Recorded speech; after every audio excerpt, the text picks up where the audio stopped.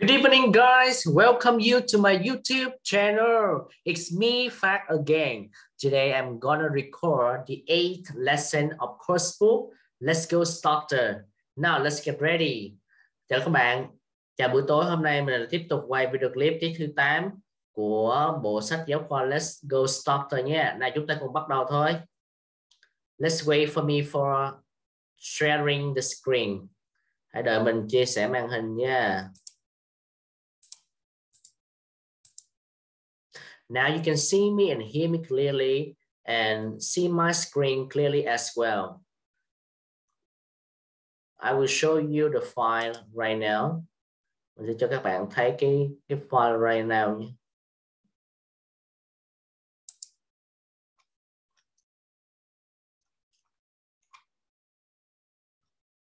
Now, first, I want you to take a look at this word. Đầu tiên mình muốn các bạn nhìn vào từ này. What it is in English? Từ này là gì trong tiếng Anh vậy các bạn? Ah, that's right. Lesson 8. Lesson 8. Okay, so what is lesson 8? Vậy tiết lesson 8 là gì? Oh, that's right. Tiết 8. Okay. Now, next, I want you to take a look at this letter, this one and this one. Mình muốn các bạn nhìn vào hai chữ ký tự này. Now, what is it in Vietnamese? Trong tiếng Việt đó là gì vậy? Oh, that's right. Chữ giờ. So how about in English? What is it in English? Thế thì trong tiếng Anh nó là gì? Oh, that's right. D. D. D. Repeat after me. D. D. D. Good. Okay. Now, the first picture, I want you to take a look at the first picture, picture number 1. Mình muốn các bạn nhìn vào bức tranh số 1, picture number 1. Now, tell me, what is it in Vietnamese? Các bạn nói cho mình biết trong tiếng Việt đây là cái gì? Ah, that's right. Một chú chó phải không nào?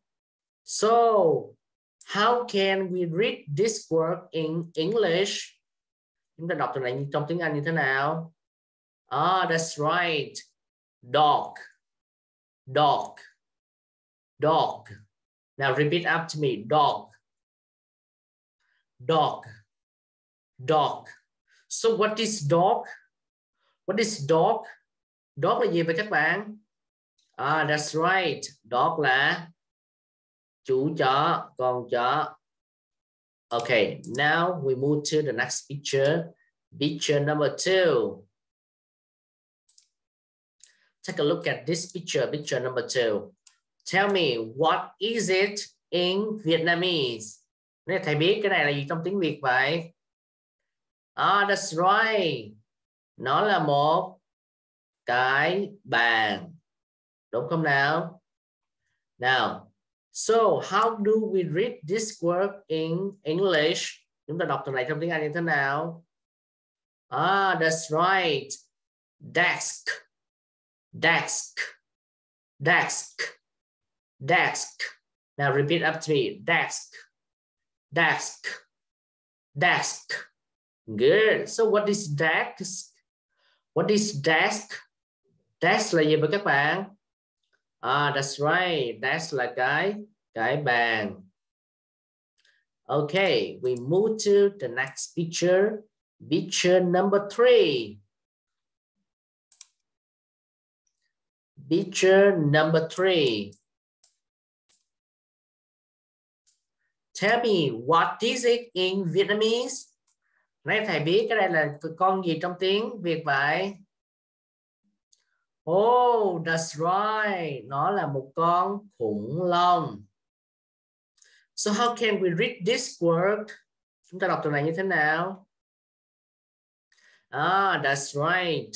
Dinosaur. Dinosaur. Dinosaur. Now repeat after me. Dinosaur. Dinosaur. Dinosaur. Good. What is dinosaur?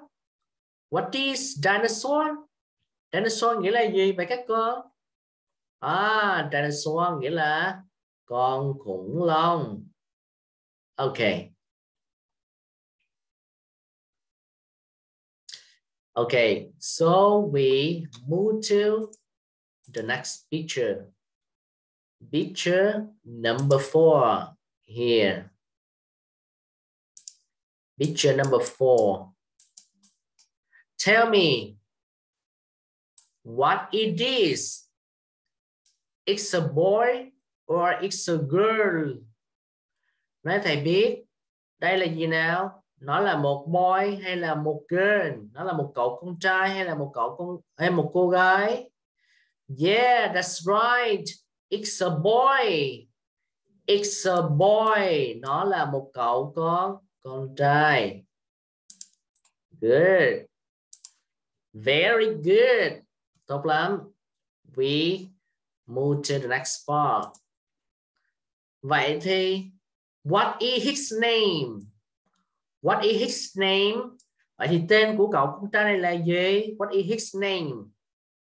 Oh, that's right. David. David. David. David. David.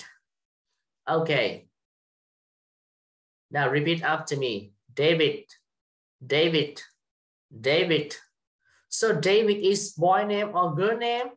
Vậy David là boy name hay là girl name? That's right.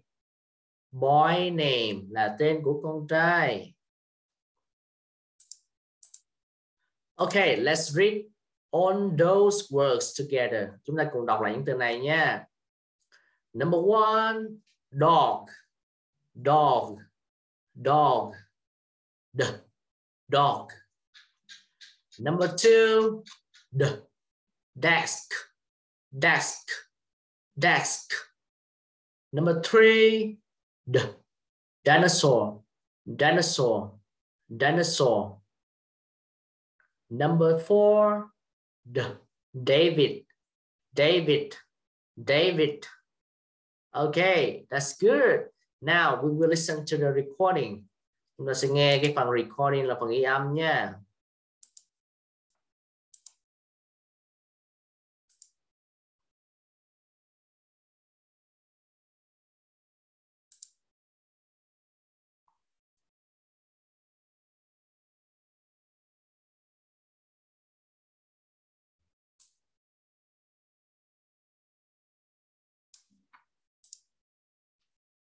Lesson 7, page 17. Lesson 8, D, page 18. D. David. Dog. Desk. Dinosaur.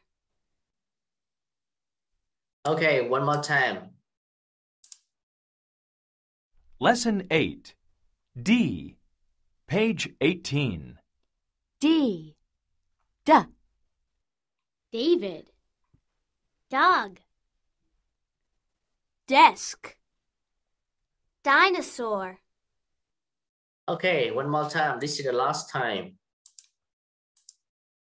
Lesson 8, D, page 18. D. David. Dog. Desk.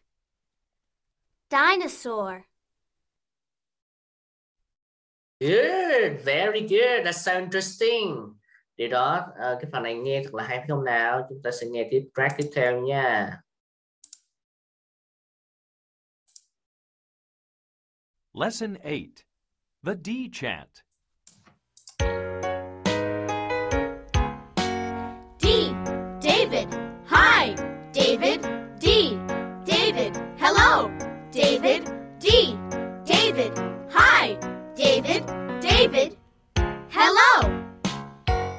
D. Dog. 1, 2, 3. Dinosaur. Dinosaur. D. D. Desk. 1, 2, 3. Dinosaur. Dinosaur. D. Okay, one more time. Nghe là lần thứ hai nào. Lesson 8, The D chat. D. David. Hi, David. D. David. Hello, David. D. David. Hi, David. David. Hello. D. Dog. 1, 2, 3. Dinosaur, dinosaur. D. D. Desk. 1, 2, 3. Dinosaur, dinosaur. D. Okay, let's listen one more time. This is the last time. Đây là lần thứ 3 nha, lần cuối cùng nha. Lesson 8. The D chat.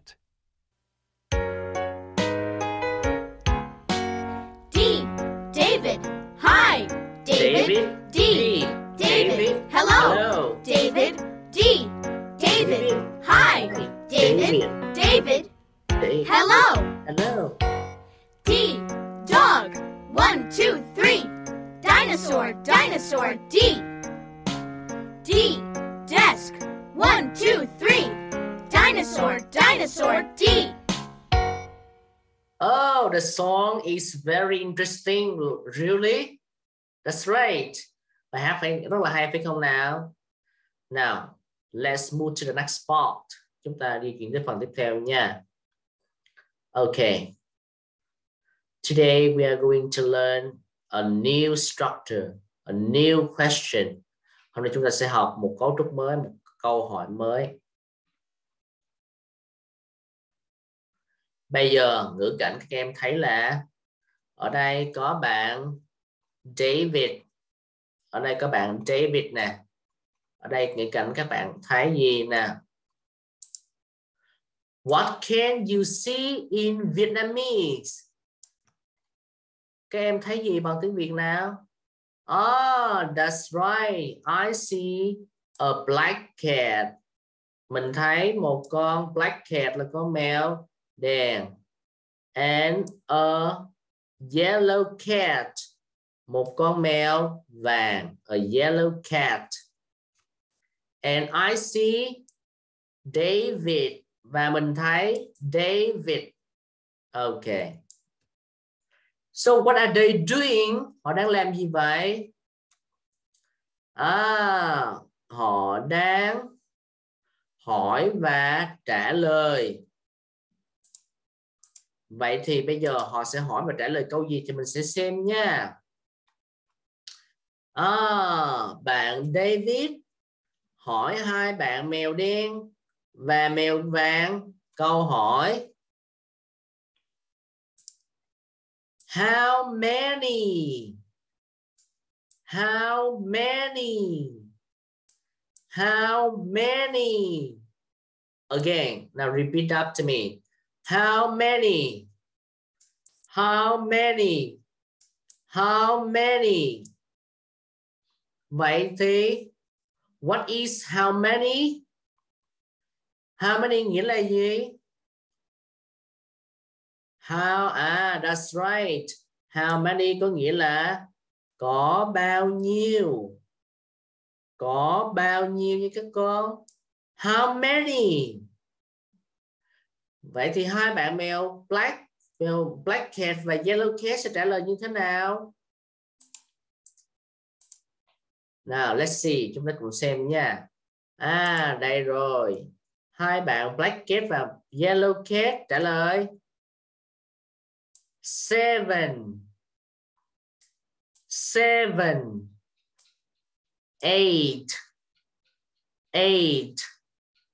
Ok. Số đếm thì hôm trước mình đã học tới số 10 rồi phải không nào? Từ 1 tới 10 mình đã học ở các tiết trước rồi. Bây giờ mình sẽ tập đếm nha.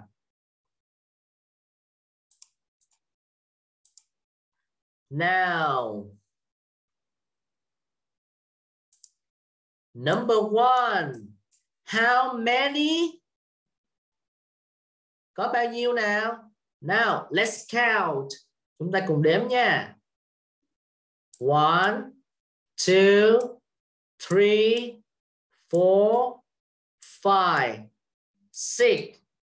Số 6. Vậy là 6. Number 2. How many? Có bao nhiêu? Chúng ta cùng đếm. 1, 2, 3. Số 3. Vậy là 3. Now number 3. How many? 1, 2, 3, 4, 5, 6, 7. Số 7. Vậy bức tranh số 3 có 7. How about number 4? Picture number 4. How many? 1, 2, 3, 4, 5. Số 5. Vậy bức tranh số 4 là có 5. Bức tranh tiếp theo, the next picture, picture number 6. Bức tranh số 6. How many? 1, 2, 3, 4, 5, 6, 7, 8. Số 8. Vậy bức tranh số 6 là có 8. Okay. And right now we will listen to the recording. Hôm nay bây giờ mình sẽ nghe cái phần ghi âm nha.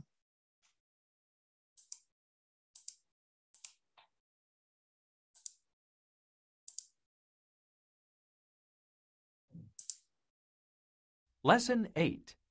The BCDC Song. Lesson 8. Page 19. How many? 7, 8. Okay, one more time. Lesson 8. Page 19. How many?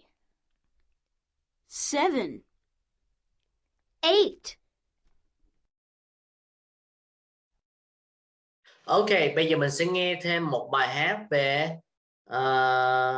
về những chữ cái hôm giờ mình đã học nha. Lesson 8. The BCDC Song. The BCDC Song là bài hát BCDC.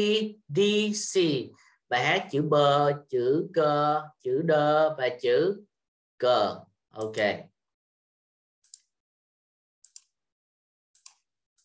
Lesson 8. Page 19. How many? 7, Oh no. 8. B, C, D, 1, 2, 3. B, C, D, 1, 2, 3. B, C, D, C, B, C, D, C, B, C, D.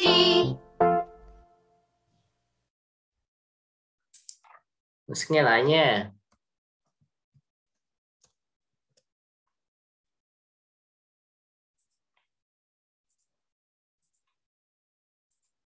Lesson 8.